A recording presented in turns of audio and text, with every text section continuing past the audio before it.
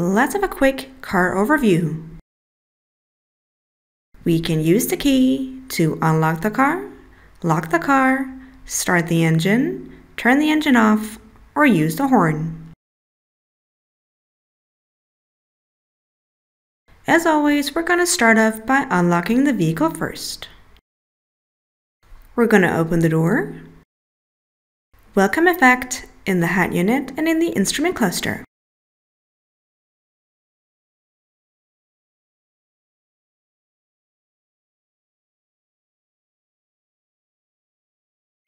First off, the steering wheel. On the left is where we find the different assistance systems. We have cruise control, lane keeping assist, steering assist. We can activate distance control,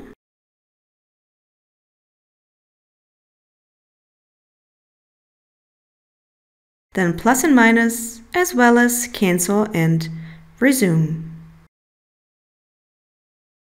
We can also change the volume, which is the only media-related function on the left.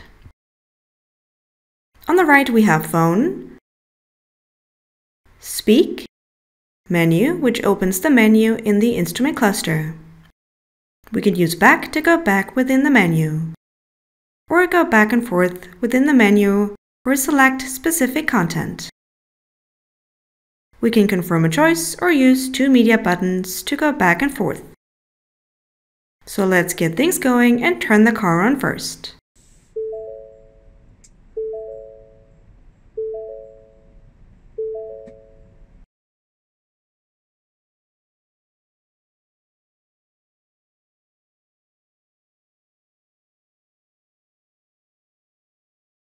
Pushing the start and stop button once has activated the IC in the head unit. So what we're going to do now is start the car.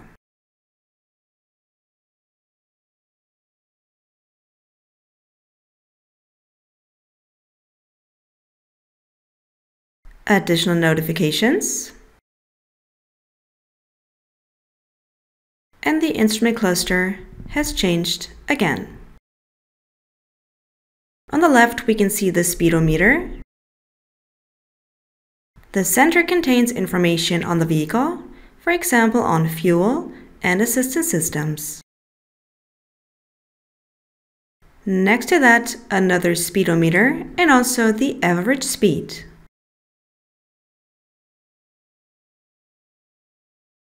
We can use the down button to change the content displayed on the right. In addition, we can select more options and different subcategories.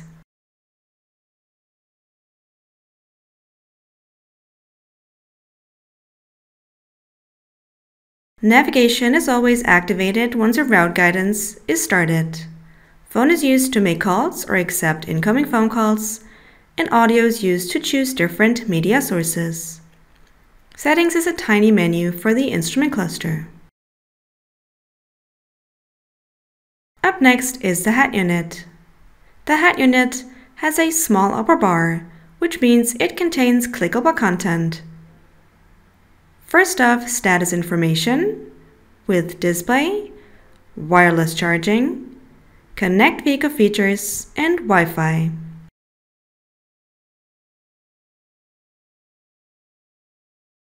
The head unit does not have a home screen per se. This means that we start off with the feature last selected. The lower bar contains different features to choose from. There is audio, phone, navigation, apps, settings, and features.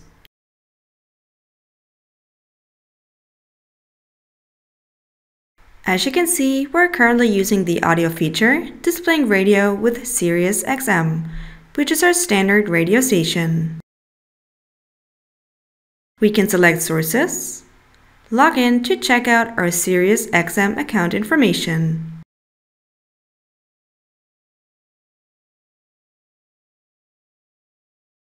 We can use the browse function, choose radio suggestions, switch channels, start the play mode,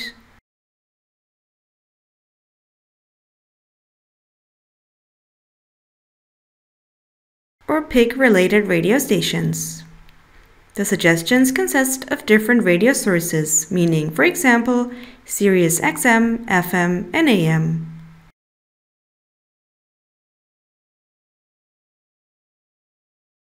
If we now switch to a different media source, it's quite obvious that the style changes as well.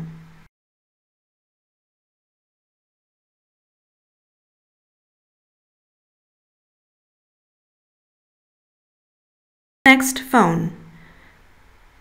We can check out the phone list, check the current phone status, meaning charging status or service status. We have recent calls, contacts, keypad, messaging, Siri, or do not disturb function. A special gem in this case is Siri for iOS. For Android Auto, we can use Google Home as our voice assistant. This doesn't necessarily relate to the steering wheel, but we can use it to activate the function. Up next, navigation. The map is right in the center. We can select different points of interest and also check out additional information. On the left, we find further search functions.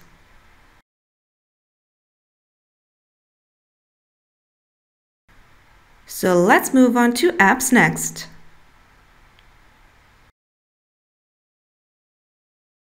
We can download the Ford Pass app and then use it to link other apps. We tried it out and it wasn't too successful, but we're sure this is going to get a lot better in the future. We did really like the function.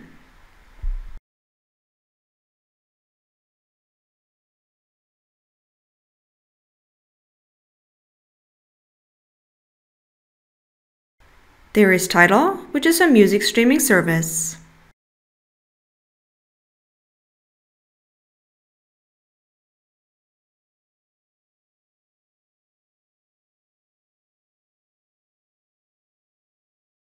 The app catalog would contain the different apps downloaded. Those are also visible in the Ford Pass app.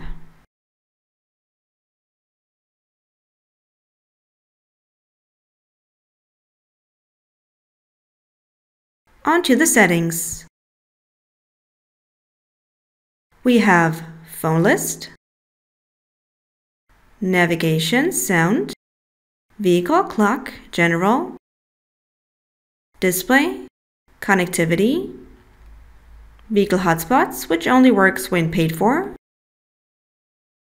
mobile apps, which works in combination with apps, system updates, Ford Assistant, which is Ford's voice assistant, which can be connected with Alexa via the application.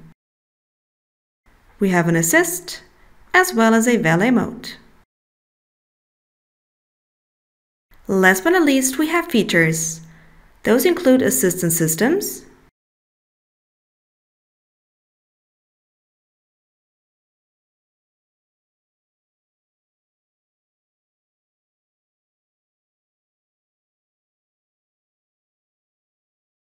there is zone lighting, where we can use integrated lights to illuminate different zones on the car.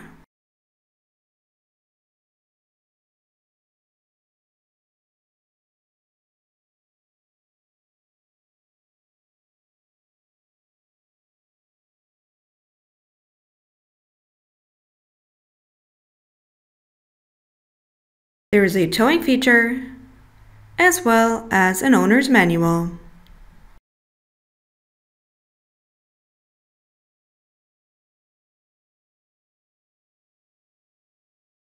On the right is where we find our split screen, which also contains an upper bar. We can change the clock settings,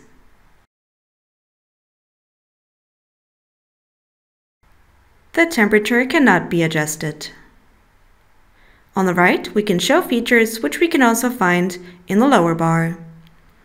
This way we can display two different features at the same time. We can switch between the content or display the entire content available as well.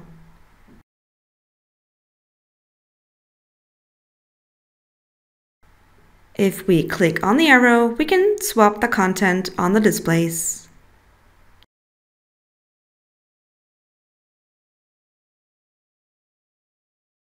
However, this does not work for all of the features. If we, for example, switch to trip, which is part of vehicle information, we cannot switch the content.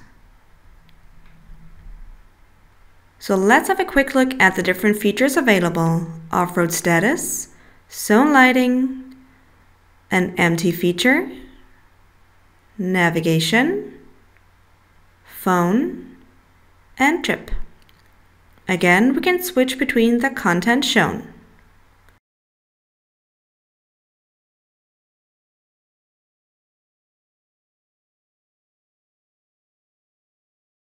We're now going to have a quick look at the gear selection.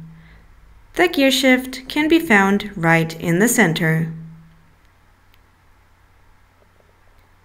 We're going to start off by putting the car in reverse first, which automatically activates the camera. Put the car into neutral.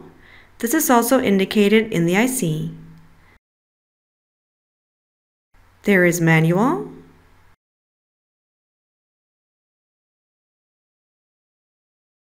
a plus and minus button on the side to select the first two gears.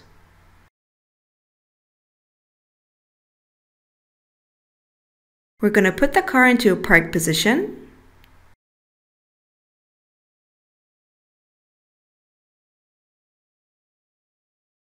We could use the wheel to select different drive modes, which will then be displayed in the instrument cluster. Depending on the current terrain, we can adapt the driving mode.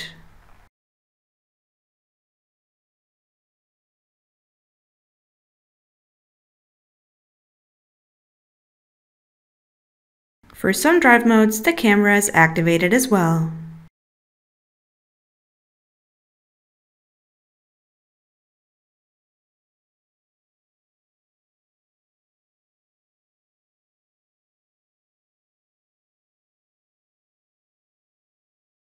To wrap things up, we're going to turn the car off,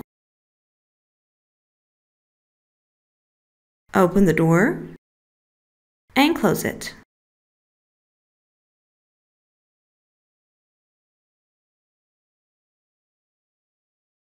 We're going to take the key and lock the car.